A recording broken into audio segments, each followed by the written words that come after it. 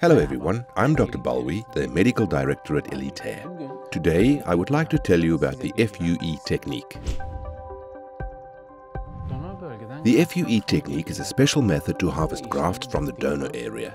After the FUE process is completed, microchannels are opened so that we can insert the grafts. As you can see here, we harvest the grafts using the FUE technique.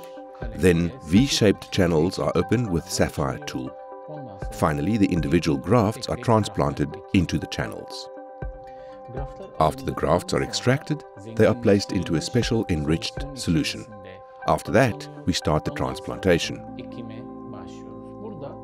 Here is a picture of the donor area. As you can see, the grafts are taken one at a time. Where you see the red dots, one graft was taken from each. With the micro-FUE technique, the grafts are removed individually. Several grafts are not removed in one piece. So, I would like to show you a little comparison between the old and the new technique. I will go into detail about the difference between the old method, FUT, and the new method, FUE. FUT stands for Follicular Unit Transplantation. A complete strip of skin is removed for this procedure. As you can see, this strip is quite large. After removal, the strip of skin is dissected into small pieces. These small pieces are then transplanted one by one. With FUE, or follicular unit extraction, the grafts are extracted individually, then collected in the fluid and finally transplanted one by one. I will now explain the advantages of this method over the old method. As you can see, the FUE technique leaves minimal scars in the donor area, but the FUT technique leaves a huge strip-shaped scar. The FUT technique is also a very painful procedure, but fortunately, the FUE technique is more comfortable. With the FUT technique, the patient's blood loss is slightly higher. They lose about 150 to 200 cc of blood, but with the FUE technique, the maximum blood loss is 50 cc. One big advantage to the FUT technique is after the piece is removed, there is a constant feeling of tension in the donor area because the stitches pull the cut closed from the top and bottom. Whereas with the FUE technique, there is minimal discomfort in the donor area. With the FUT technique, the patient has to keep their hair surrounding the donor area long to cover the very wide and unsightly scar. The patient with the FUE technique, on the other hand, can keep their hair at 0, 1 centimeter or 2 centimeters without the tiny pinpoint scars being visible. The FUT technique gives a very unnatural finish in the donor area. However, with the FUE technique, it looks very natural. The results of transplantation with FUT look very artificial because this technique does not allow a very high number of grafts to be transplanted and the units are very large.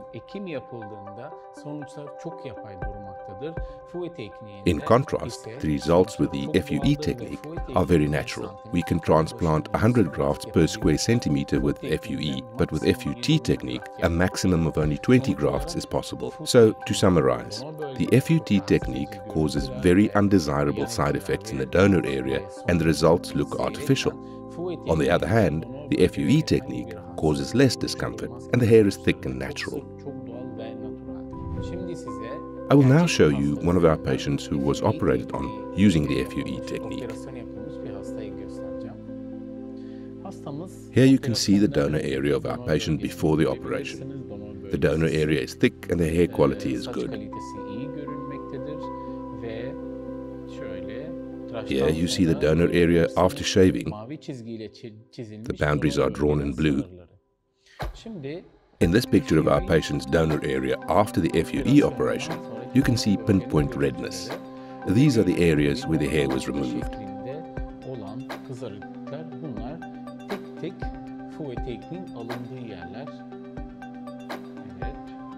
As you can see here in the picture of our patient's donor area, there are no visible signs of surgery even though his hair is short.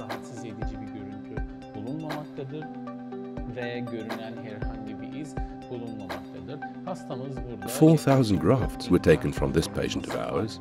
As you can see, he can wear his hair short or long as he likes. Yes, you can see it more clearly here.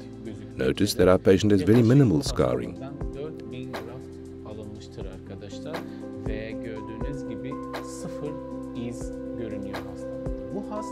If this patient wants, they can even have a second hair transplant because there's still a lot of hair here. We could remove another 3,000 grafts from him. This would also leave a natural finish here, like the first operation.